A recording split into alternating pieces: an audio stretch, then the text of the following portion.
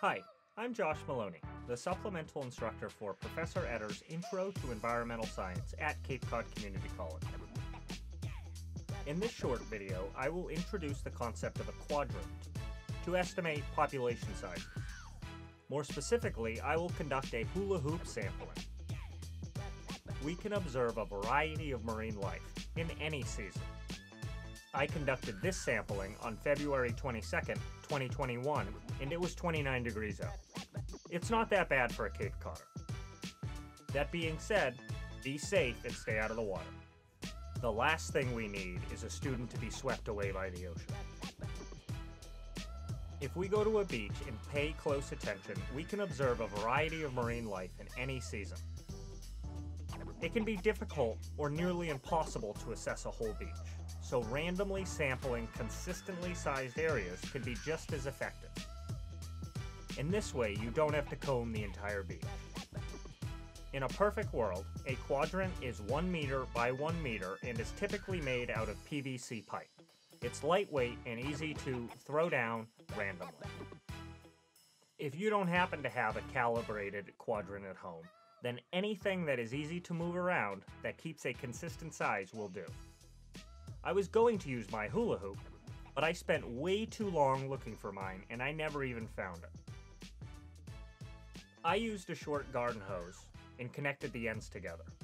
I could never find my hula hoop, and although this garden hose method worked great for the assignment, it worked terrible for hula hooping. So grab your hula hoop or any other device that keeps a consistent shape and head down to your beach. Note that the method of transects can be applied to pretty much anything. We can do this in forests, fields, at the bottom of the ocean, or in a parking lot.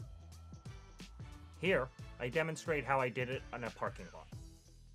I took a picture of the hula hoop with my phone, which I later sketched. To prove you can do this with literally anything, I did it with the sign in the background.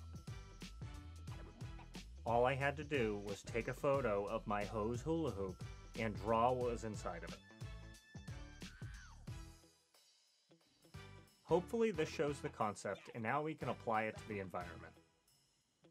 Although it is done randomly, some thought should be given to where the quadrant will go.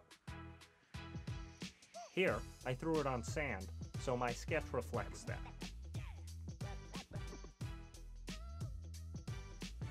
Make sure to have some way of annotating which is which.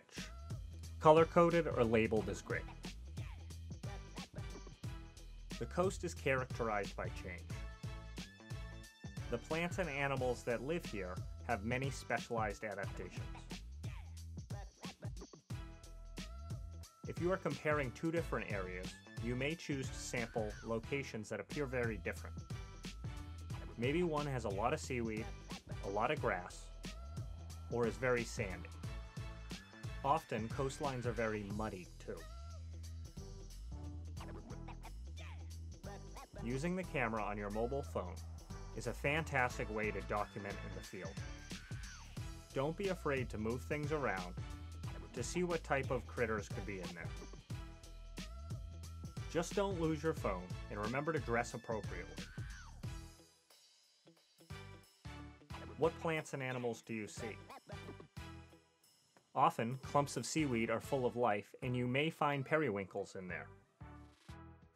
Sometimes these critters will clump together. We don't need to rip them apart, but it's a good observation that we can make.